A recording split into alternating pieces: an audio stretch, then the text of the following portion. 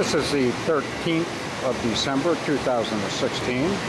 We're at Vincent Corporation in Tampa, Florida. What we're looking at here is a twin screw press, motor gearbox, set up for fluid injection, steam, CIP water, hot water, CIP cleaning solution, twin screws.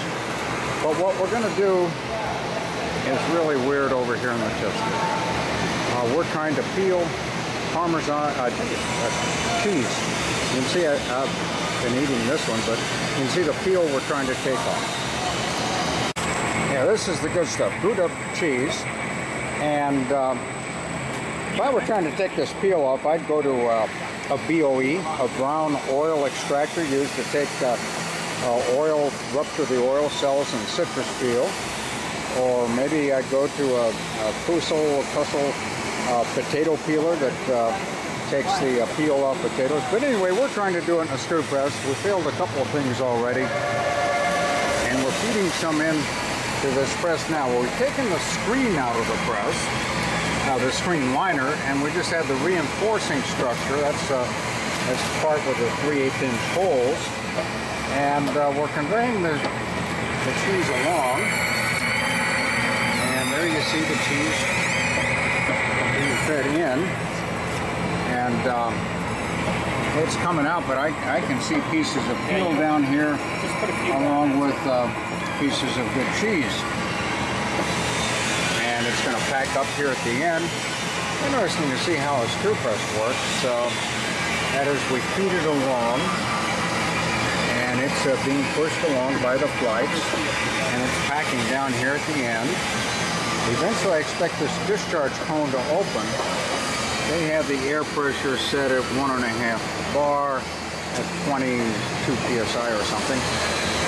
The air cylinder pushes this arm, which in turn is pushing these wheels against this cone.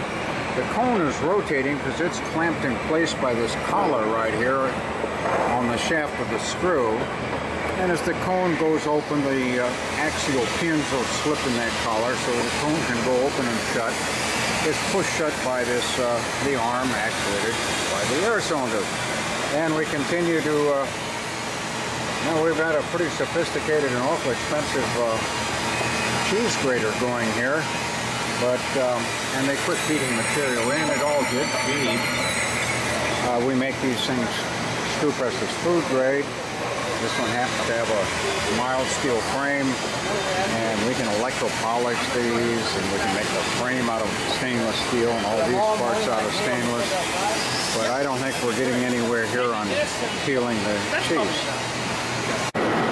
We're down in the assembly area right now, and that'll be a press someday. And here's one that's a little further along, and I can see one that's much further along there. Working on the screen for another there. This one is going to Mexico at the end of this month of December, 24-inch for citrus application.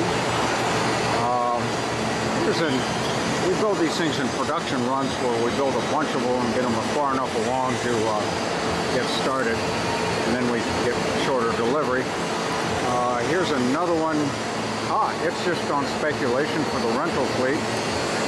And then this monster is $500,000 of all 3/16 stainless steel. That frame that you're looking at, everything there is 3/16 stainless. There's an explosion-proof press back there, panels real tight on it. Anyway, screw presses are us.